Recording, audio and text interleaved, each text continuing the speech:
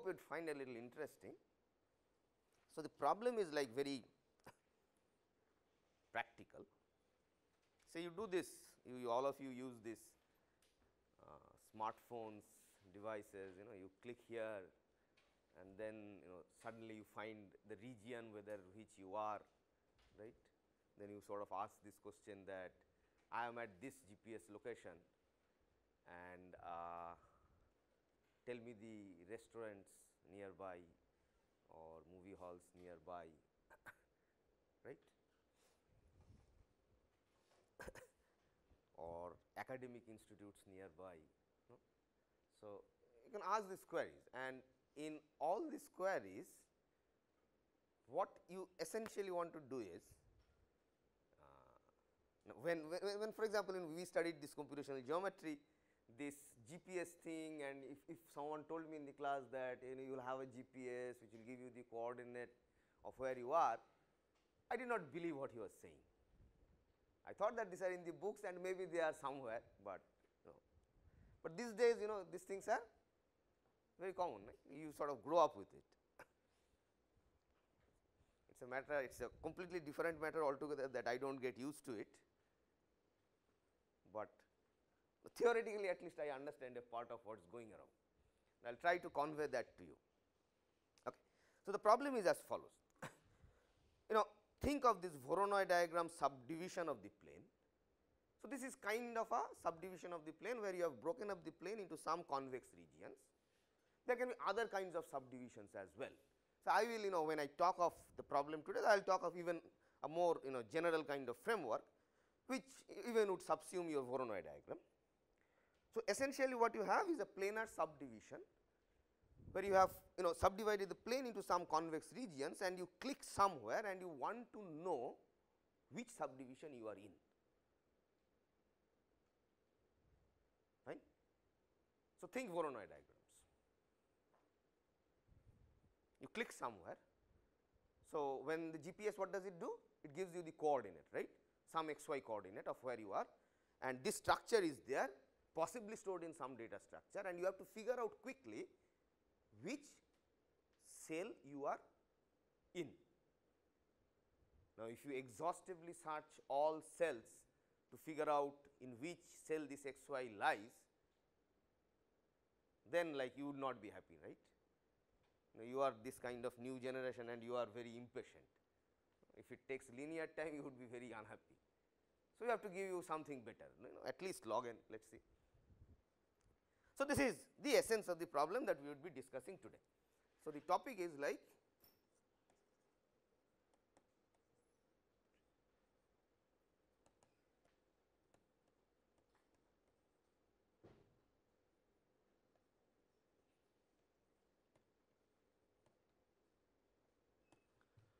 point location in a planar subdivision. That is what we would be studying today. Now, first let us look at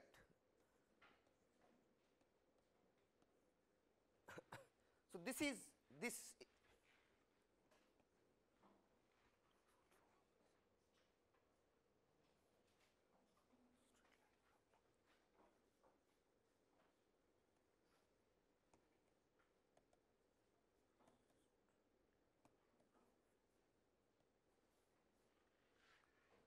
So, all sort of subdivisions that can be represented in this form, which is a planar straight line graph, would be amenable to what I say from now on. So, a planar straight line graph is like a Voronoi diagram is a planar straight line graph. So, you have vertices, edges. So, you can store the structure as a graph where the edges are straight lines. So, I will talk of such a subdivision.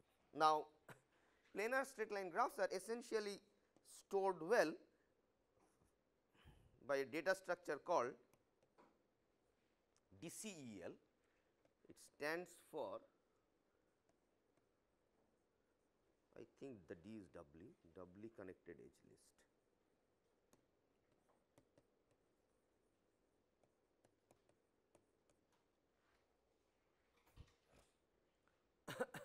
So, let us see for a moment what this data structure is. So, if you have a subdivision, what are the basic structures that you have with you? like think higher dimensions when Arijit was talking. No, you have 0 dimensional facet, 1 dimensional facets, 2 dimensional facets. So, you need to store them. So, let us talk of plane. So, what you have is points 0 dimensional, edges 1 dimensional, and you have faces. So, I have to store them in such a way that, mind you, it is a planar connected region.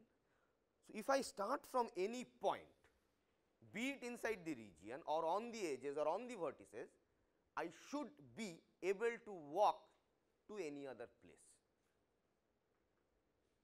right. That is what a planar, like that is your notion of planar connected graphs. No?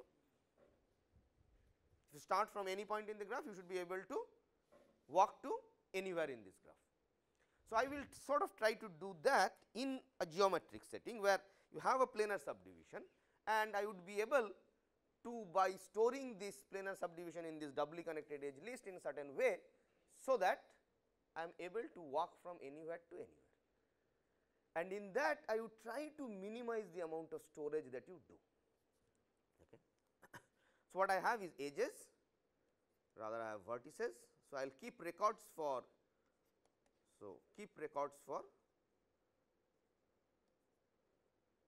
vertices, edges and faces.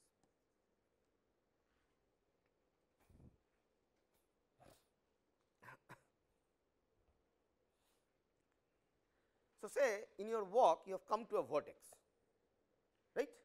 What you now would possibly want to do is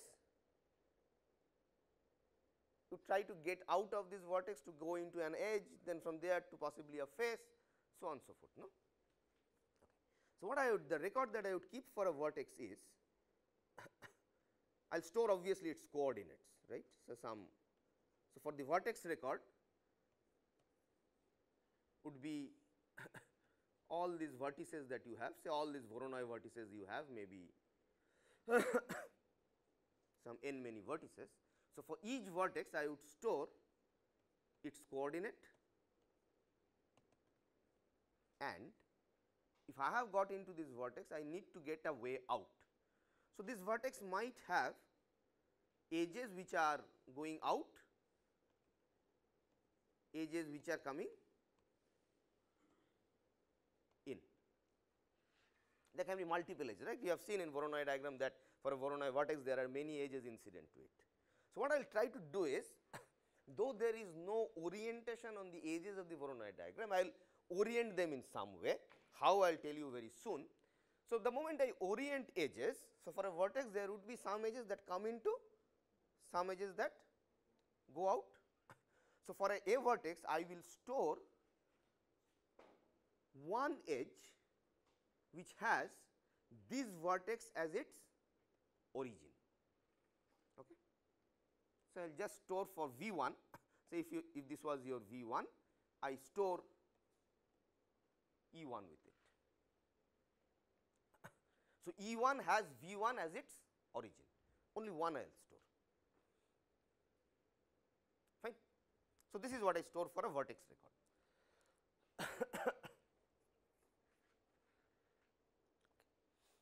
Now, edges are those which would sort of link vertices to faces. So, I would be a little bit careful when I store edges.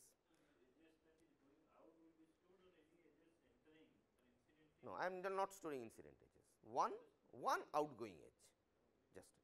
We will see if we can work with this much of information, else we can introduce some more information so that we can work, fine.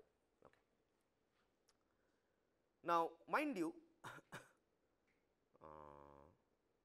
okay, for an edge, say for an edge of a Voronoi diagram, no? So, let this be a Voronoi cell. I should have some way of working on this Voronoi cell, going around this Voronoi cell in this direction or maybe in the other way around. So, what I would do is I will keep for each edge. So, you can think of an edge like you had this vertex record. You can also have edge records.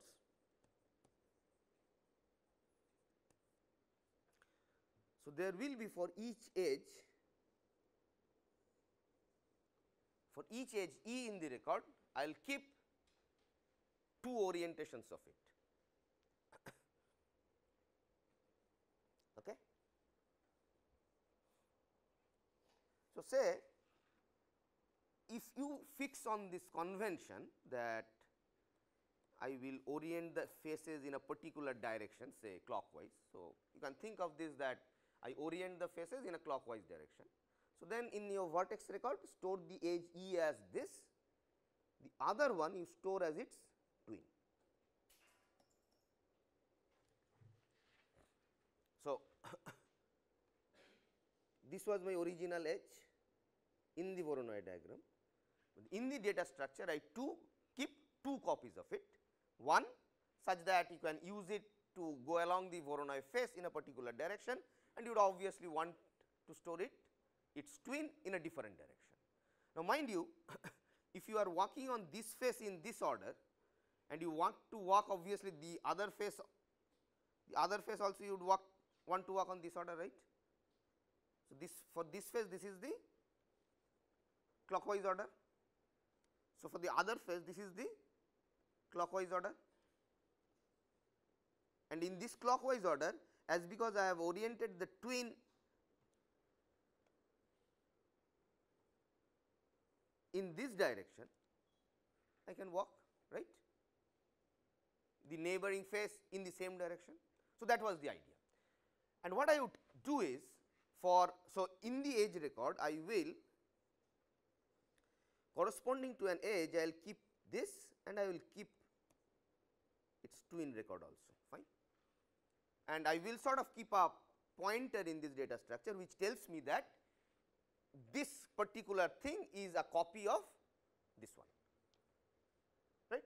So, that now why I need it? So, during my traversal I might think of walking on faces only, right.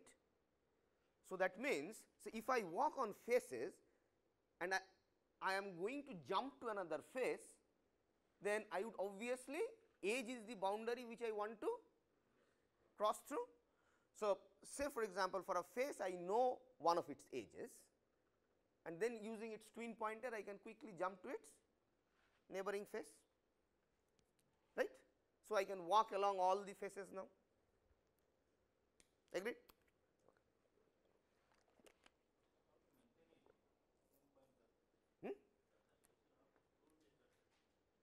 Oh, that is for you when you write your program. I will give you the overall idea, no. So, it depends on how you implement your abstract data types, what language you write your programs in.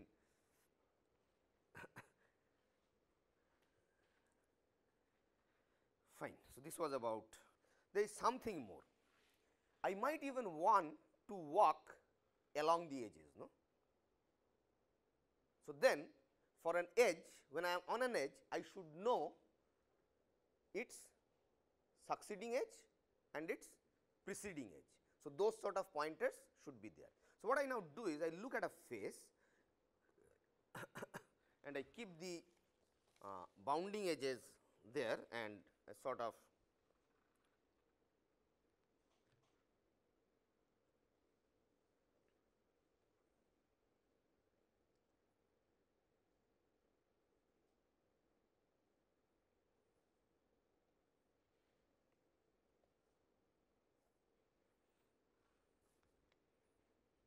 so, this was my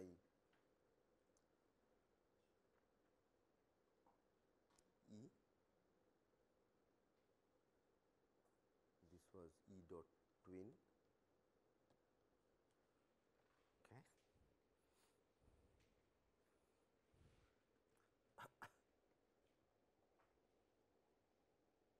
This is E dot origin,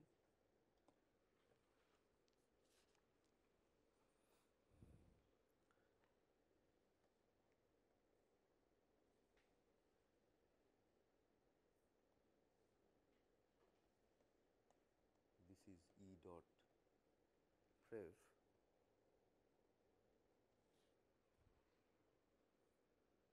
so this is E dot next,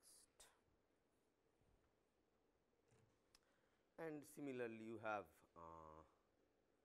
oriented edges like this, no. You have all these things.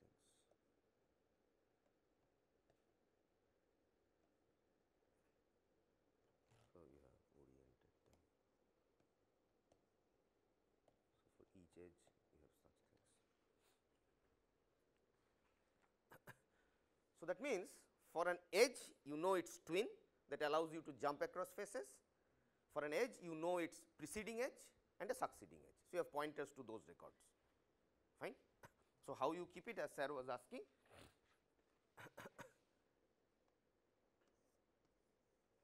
So, in your, so this is your record for edge E, na? So, you will have multiple such records for each edge. So, for this E you store its twin, its previous, its E next. So, similarly this E dot prev would also have some entry somewhere. So, for this E dot prev, E dot next would be E. So, all this kind of relations you can impose on it, fine. Okay. So, this was about edge, and for an edge I also store its origin. So, E dot origin.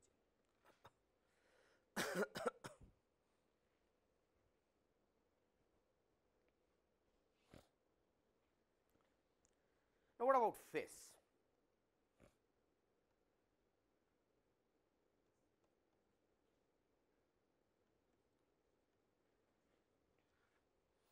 Now, for a face what I do is I will again have a face record. For a face I would keep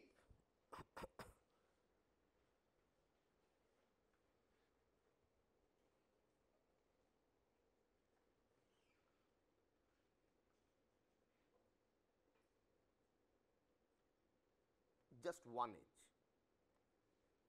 So, this edge E.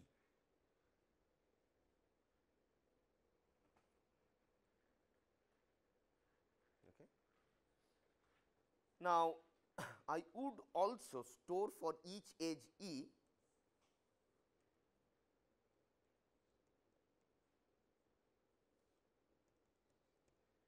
one of its face,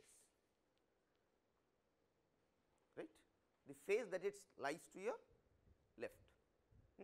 So, this sort of would give you, the moment you store a face record here, then that, so you have these three separate records, no, vertex record, edge record, face record. Now, the moment you store this last information, then you essentially have a pointer from your edge record to your face record. So, now also in your vertex record you have one thing on your, one information on edge. So, these things essentially ties them, these are kind of pointers that ties these structures together.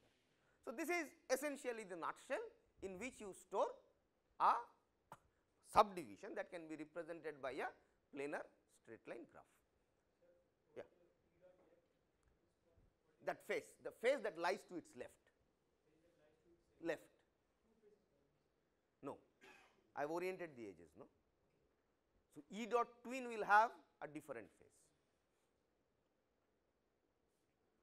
fine. So, what now I have been able to do is I can now walk on the edges, I can jump from face to face, and if I can walk on edges I can go from vertex to vertex as well. So, I can make these transitions from vertex to edges, right, edges to edges, edges to vertices as well, because for an edge I know what is its origin, right, and I can even jump from edges to faces. So, this is kind of a very rudimentary idea. There are some more details which, if you want to really write a program for storing such a subdivision, you have to be a little bit more careful, but this is the essential idea. So, this is a data structure that would allow you to represent, I mean, see the diagram, the Voronoi diagram that I was showing you, or even the higher dimensional Voronoi diagram or Delaunay triangulation Arijit was showing you, this is a geometric structure, right.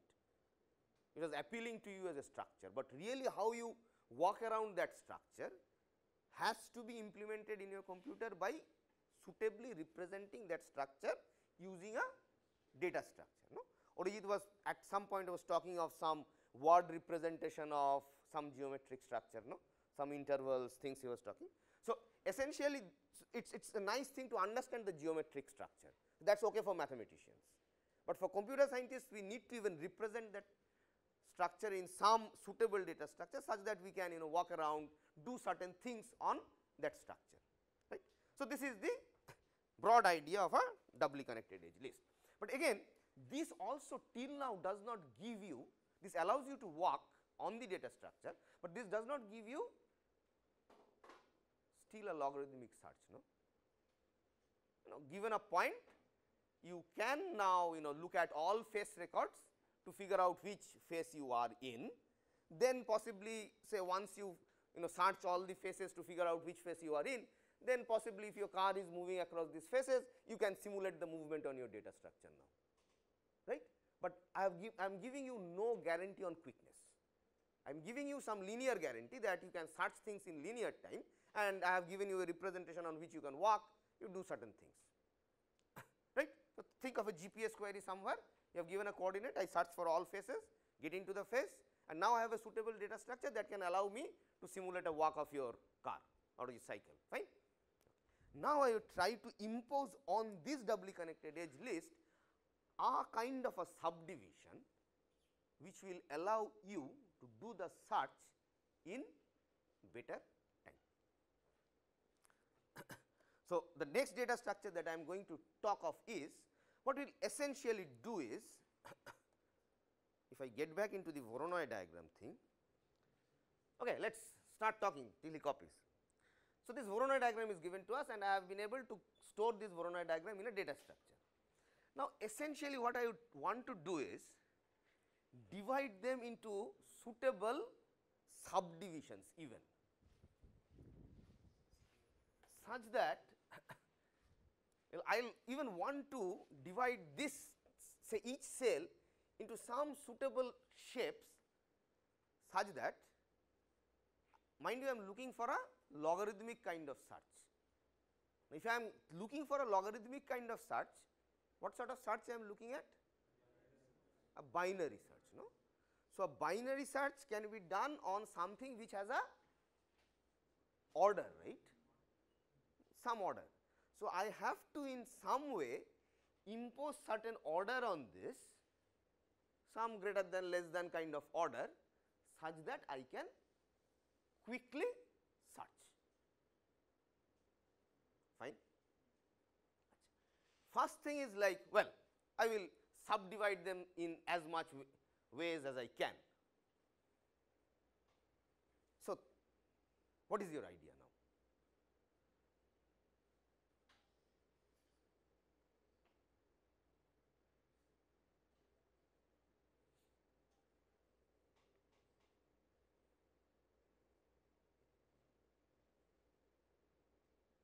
Throw up some ideas.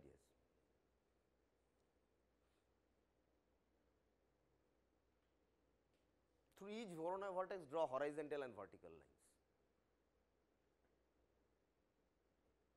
right. What will happen? So, if you are drawing through this vertical and horizontal lines, right. So, you will break them into some kind of triangular shapes, or if you are a little bit careful, maybe some trapezoidal shapes. These are kind of linear structures. So, bounded from above and below by either an edge of the original subdivision or some vertical or horizontal line above, below, and some lines on the right. So, now what you can do is, so your plane has been subdivided by some vertical and horizontal lines. We will even modify this a little bit very soon, but what I have been able to do is, I have been able to draw some vertical and horizontal lines to divide the plane, but mind you, this vertical and horizontal lines I did not draw everywhere, I drew it only at the Voronoi vertices. So, this square kind of partitions or this kind of trapezoidal partitions of the plane were induced by the Voronoi diagram. Now, I even ask you to do a little bit better. What I say is do not shoot the lines full, shoot a line above and below from each Voronoi vertex till it hits another edge of your subdivision, right. So, this will sort of induce a interval order on the x axis, kind of do a binary search there. So, you have your now point coordinate, you do a binary search there, that will quickly bring you to an x interval within which, within this slab, your clicked x y point lies, right. Now, because of this horizontally drawn lines also, you also have an order on this slab, no. So, again do a binary search on that order. So, this is the essential idea. So, now I will make this idea more formal, make this more technical to really make things fall in place. So, this is about, so you have this doubly connected edge list which maintains this basic structure, and on top of this you have this induced structure that allows you to really figure out your search. So, essentially what you have done is these big convex pieces you have broken up into smaller manageable convex pieces within which you can do binary search, and you store this. So, for each face record now you would store the subdivisions of this convex face as well, fine. So, now once you get into one of those smaller faces, you know which bigger face you are in, right. Okay. What I did was I had this bigger subdivision with me, and then I drew this vertical and horizontal lines. So, what it does? It breaks each bigger convex piece into smaller meaningful convex pieces. I will show you that they are trapezoids, right. Now, what I claim is this trapezoids has a nice xy order, x order and a y order. So, your clicked point has a x coordinate. So, with this x coordinate on this interval, disjoint intervals, do a binary search to get into the interval you are in. So, what it does for you is it locates you within a slab, right, x kind of a vertical slab within which your point is. Now, as because you have drawn horizontal lines, you also have an order on that slab, again do a binary search there. What it will, right, what with the y coordinate, what you will get into is a smaller convex piece. Now, just store the information that this smaller convex piece is part of this bigger convex piece. So, now you know which face you are in, good. Okay. So, this is the philosophy. Now, let us do the basics. So, the decomposition, so we are now getting into planar point location, and the decomposition that I will talk of is known as trapezoidal decomposition.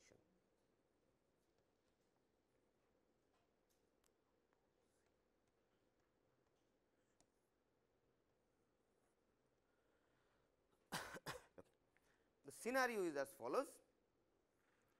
Say I have a region within which I am inserting line segments. So, now I even talk of general situation where you have line segments, right. Voronoi diagram is a special kind of division. I now even talk of a general situation. You have line segments, and that is going to induce division on the plane, and I am going to search within this structure.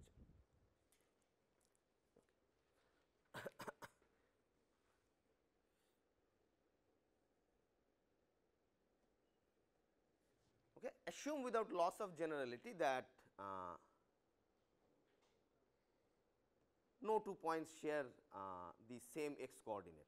I would allow this is allowed, that there can be vertices in your input which is shared by more than one line segment, but this is like a little bit of a problematic case for me.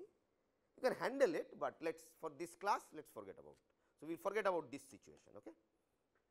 Now, what I do is I shoot a ray. As I said, the initial idea was to shoot rays full, but now I will not shoot rays full, but I will stop whenever I either hit a segment or hit the boundary of the big box within which all line segments lie. So, shoot a ray from here.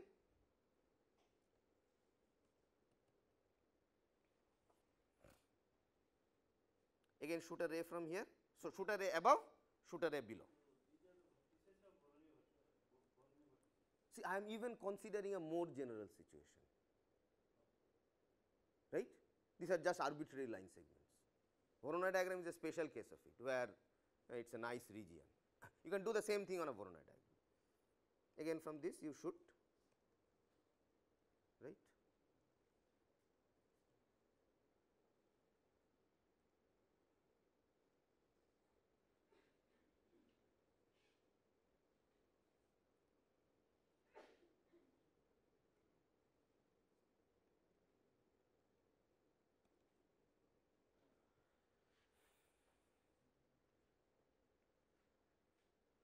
Done.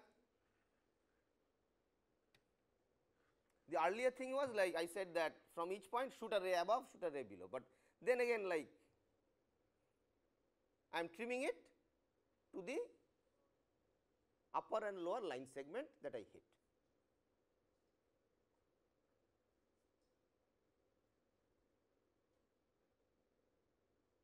Now, what I have done is, so now I have created a subdivision of the plane, right. So, this is, and each subdivision is now a trapezoid, agreed. Now, remember one thing, if I did had shoot full lines, then the searching would have been very easy. In here there is a little bit of a problem, because each one is a trapezoid, no. So, earlier if you did shoot all vertical rays full, all horizontal rays full, then given an x coordinate you can quickly figure in which thing you lie in, and then again in this slab you do a binary search. But in here the structure is not like that. Now, why did I shift from this one to this one?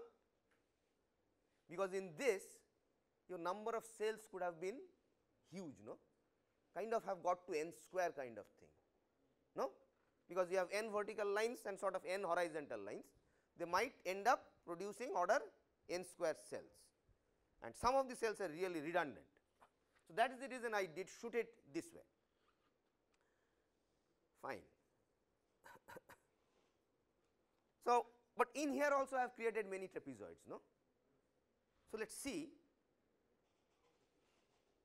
what is the number of vertices that I have. In that the existing vertices I will also count, and the newly created vertices I will also count, fine. So, your first lemma is, can you see this color from the back? Yeah. So, number of vertices, let us figure out what it is, number of trapezoids, let us figure out what it is.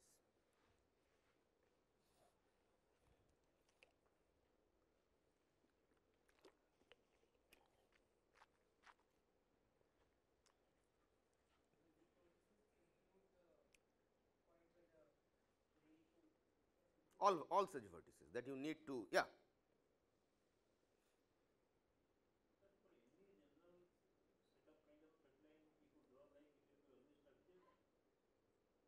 What else can it be?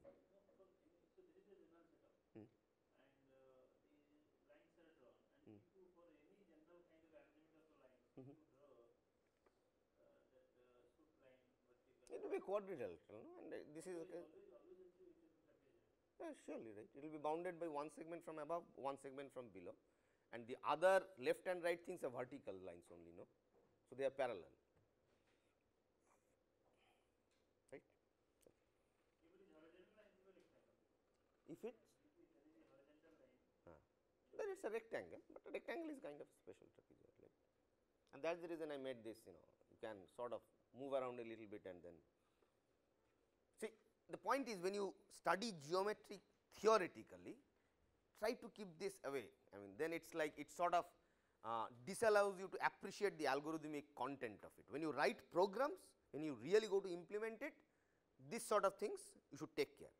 But the catch in geometry is this sort of boundary cases, or this sort of, what should I say, this the ones for which I take these assumptions to get rid of this, sometimes it affects the theory as well.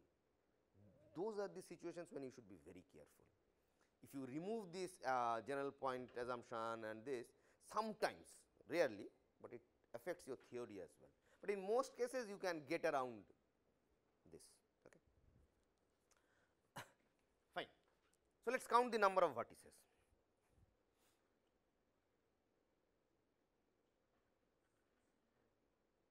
Quick,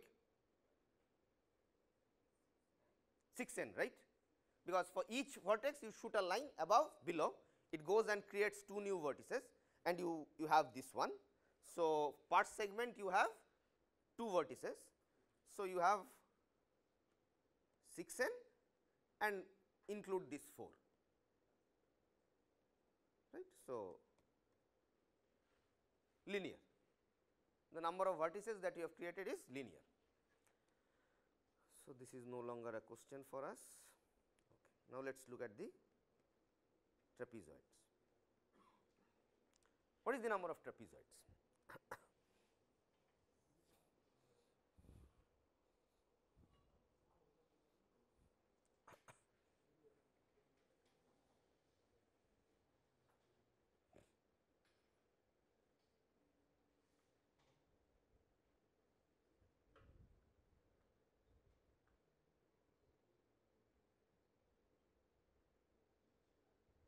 How do you count trapezoids?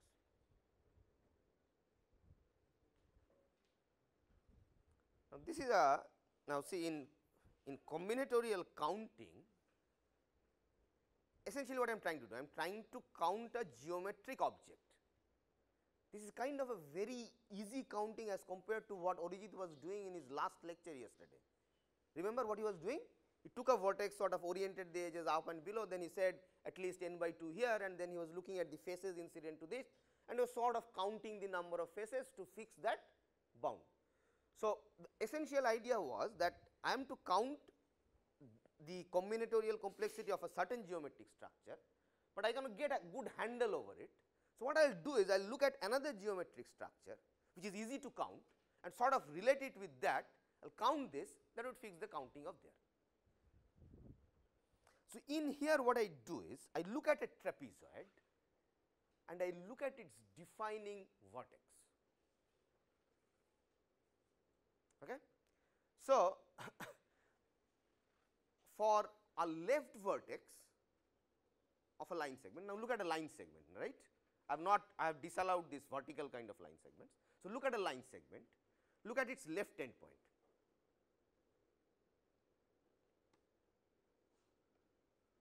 This yellow color, can you see from the back? No. No. Okay. Yellow is not good, red is good. Okay. So, look at a vertex, look at a left vertex of a line segment, right. To it I will charge, rather it is responsible for creating these 2 trapezoids,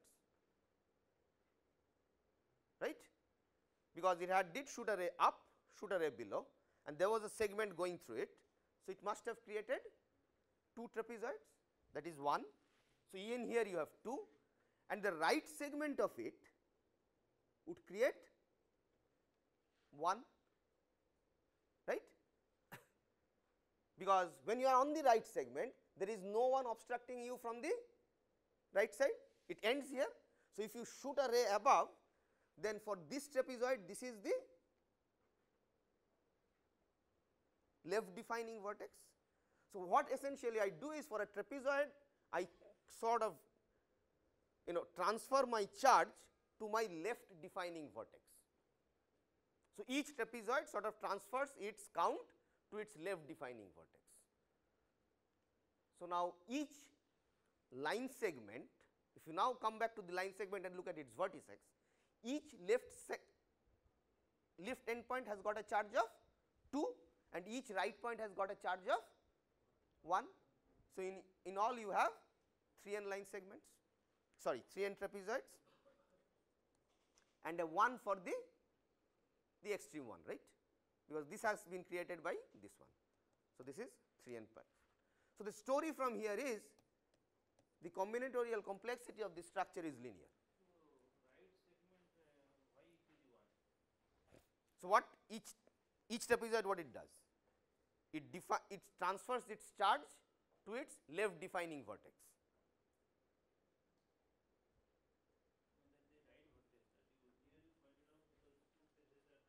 See this look at any say such a trapezoid. This is defined by what? Only this vertex. This vertex is going to be responsible for only one trapezoid to its right, but this vertex is responsible for two trapezoids to its right.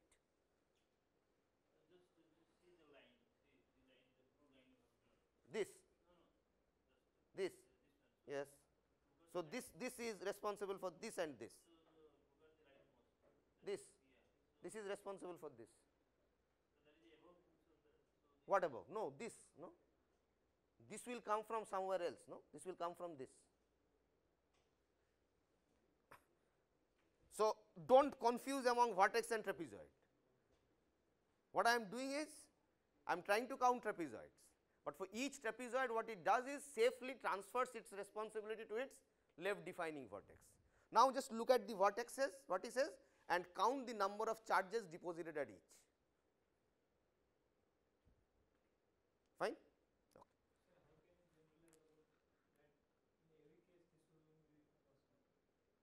This was a general argument, no?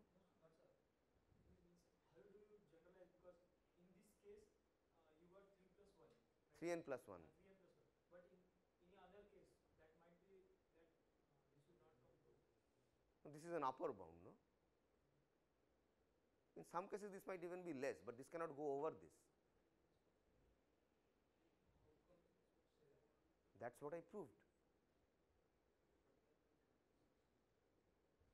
To each vertex, what is the charge that can come? No, only through its defining trapezoids. Fine, that is what I said. No, to each vertex, these two charge. What are the charges? The number of trapezoids that this vertex has created, right? So, I am not left any trapezoid.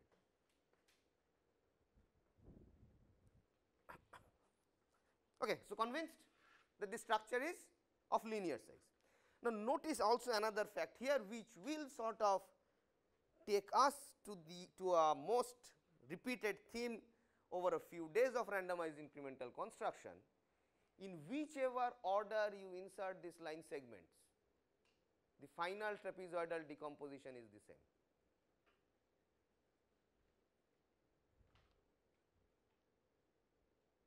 You appreciate this fact? In whichever order you insert, right?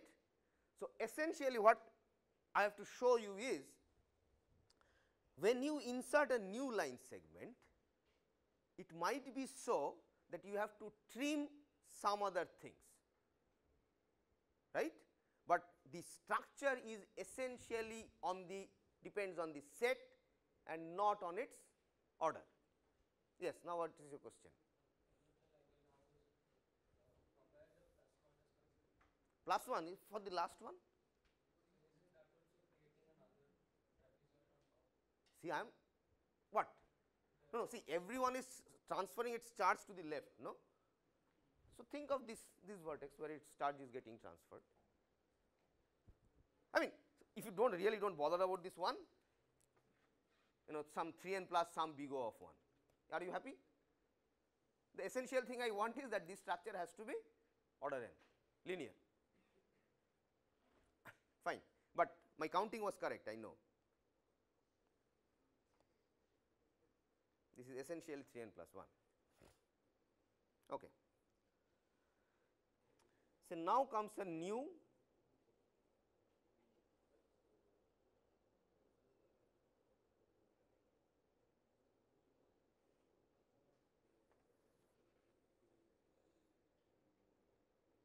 now this new line segment is created.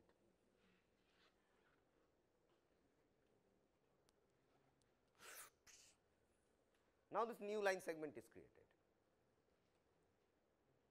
fine. What I have to do is, now slowly I am taking you to this randomized incremental construction. So, you have inserted I lines, this was your structure, and if you had inserted I lines, you are sure that the combinatorial complexity of this is order I. Now, you have inserted the I plus 1th line. What do you do? First, you have to figure out the cell of the trapezoidal decomposition within which your left end point lies, because this would get split in some way. Similarly, then what you can do is possibly, mind you, I have this doubly connected edge list stored with me.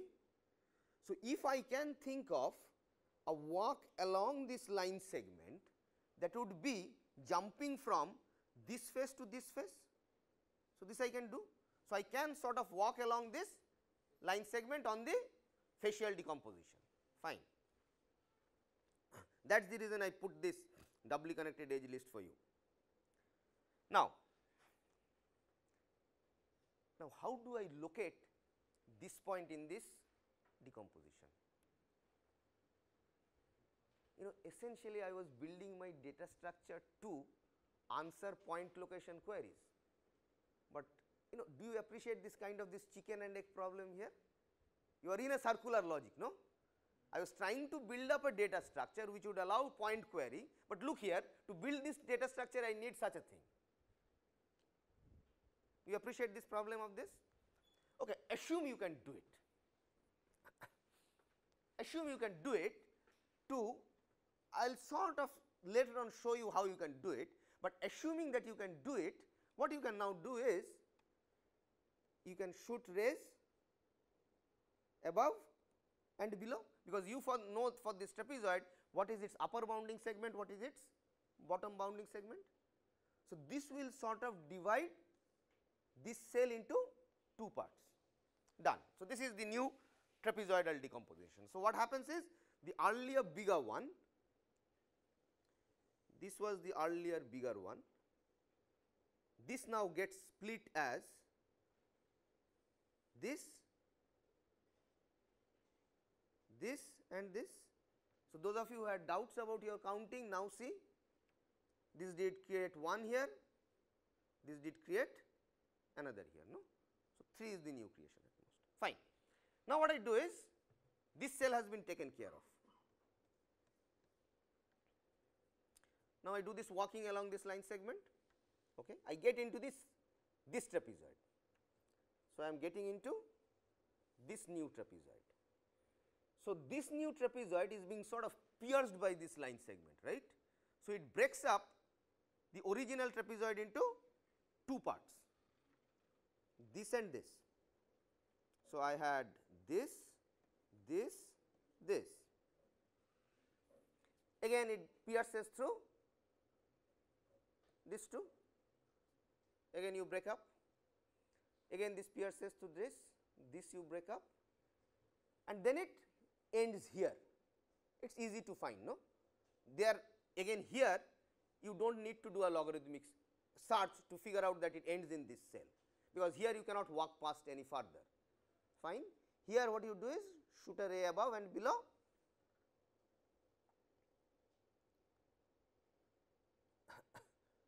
and create your new trapezoids. So, this is your new subdivision. Now, see, in doing so, what you had to do? You had to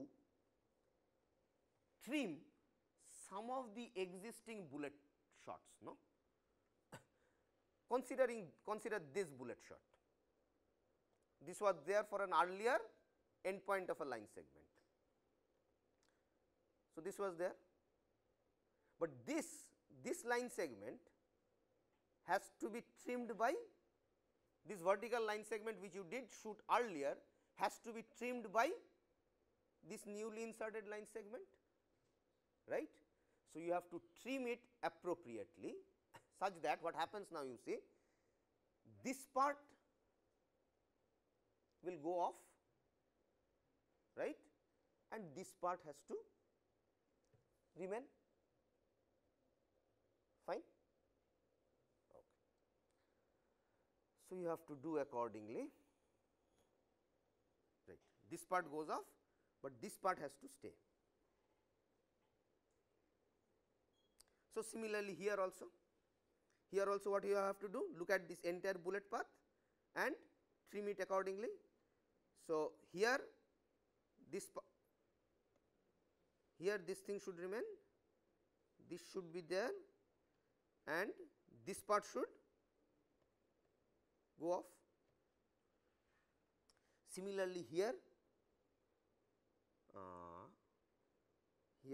this part should be there and this part should go off, right. Now, is my drawing correct? Right. So, I have got all trapezoidal decomposition. So, when you hit, so what are your essential things that you need to do for the left endpoint? Figure out the trapezoid that you are in, takes some time, we will figure it out later, but once I get into that phase I can walk on this line segment to get to its end, but while going so I am hitting many earlier short bullet paths which I have to trim appropriately.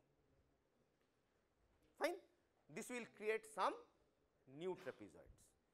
Now, you obviously appreciate this fact that in the worst case, if you had earlier I lines inserted which had induced for you order I subdivisions, this I plus 1th line might disturb